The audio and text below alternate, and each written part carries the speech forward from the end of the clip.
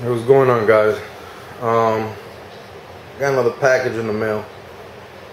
I've been waiting for this one too. Came also today with my 4.7 flashlights. This one came in first, the other one came in later on. Still waiting on this rail to come through to mount all this stuff on. This, I don't know if a lot of guys, if you guys heard about this, I'm pretty sure you have. This is from VTAC. Of course, UPS just leave the shit on the door like always. This is VTAC. There's a nice sticker comes with it. VTAC, American flag. That's what's up. This is nothing else in the box. This is a light mount from VTAC. $25. A lot of guys be like, damn, I only paid like $2, $3 for a ring. I understand, but I bought those 4.7s, man. I mean, I paid a lot of money. Those are $75 a pop.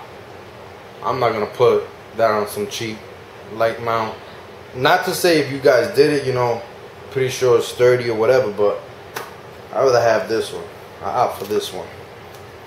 It's a Viking Tactics light mount, and I'm pretty sure if you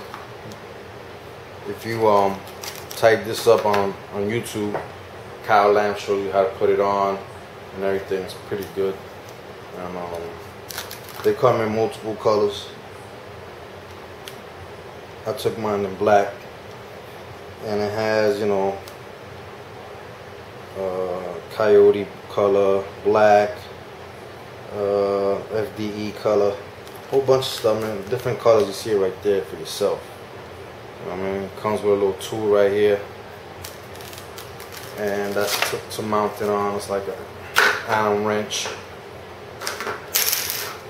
I'm gonna try these out. These are only things, you know, I'm showing you what I got in the mail. I got like a little setup I'm gonna do.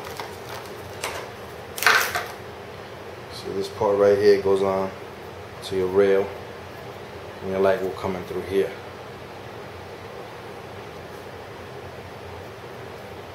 There's a lot of goodies I bought for my AR. I want to try them out, put it on, see how it is. You know what I mean? When I get everything set up, I put it on. I'm just waiting for the rail to come in from Stag. Boom. Should give you an update on my AR. Alright? Come on.